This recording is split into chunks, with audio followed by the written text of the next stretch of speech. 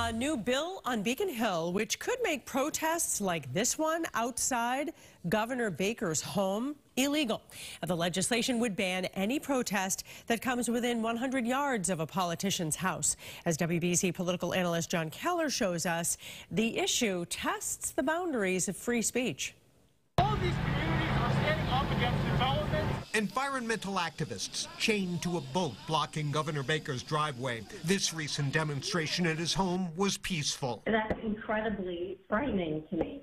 But when protesters dumped dirty needles on the governor's front walk last year and called out to First Lady Lauren Baker, who was at home, she was terrified. Are they trying to make me come outside and step on the needles or interact with the needles? I'm afraid of that.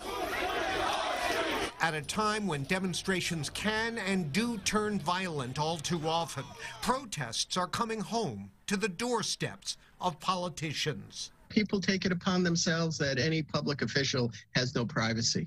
And if State Rep Stephen Howitt's bill becomes law, any protest within 300 feet of an elected official's home could earn up to a year in jail. I don't think a family should be brought into a situation because of the elected official's decision or speech or whatever the case may be. But this Boston College law professor says restrictions on peaceful protest must be narrowly tailored. A peaceful protest where they're not throwing rocks or I think that's the essence of our democracy. I think in some cases good people are not running for office because they fear repercussions that would affect their families. I feel for the family, I feel for the, but that's the nature of being in public life.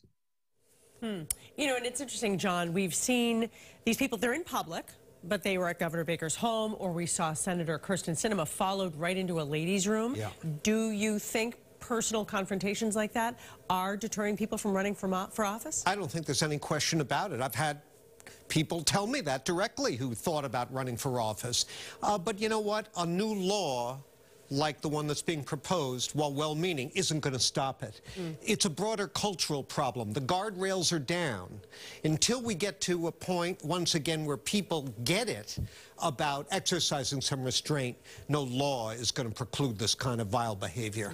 John Keller, thanks so much.